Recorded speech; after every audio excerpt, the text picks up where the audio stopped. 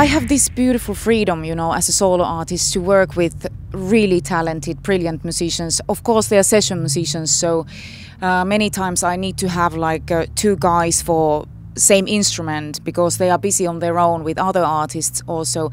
But I'm talking about this freedom that I can direct the musicians considering their sound, considering their way of playing, and considering my songs, you know. And it is a beautiful, beautiful freedom. A lot of international people, of course, and that's a huge piece of puzzle that I need to take care. It's a lot of work, a lot of organization, a lot of work to think, but I enjoy my time as a solo artist dearly. Since I was a little girl, I was always singing, you know. I think it was like a biggest dream of mine one day to become a musician. And because since I was really a small child, I felt like music was giving me the wings of be who I wanted to be, whoever I wanted to be.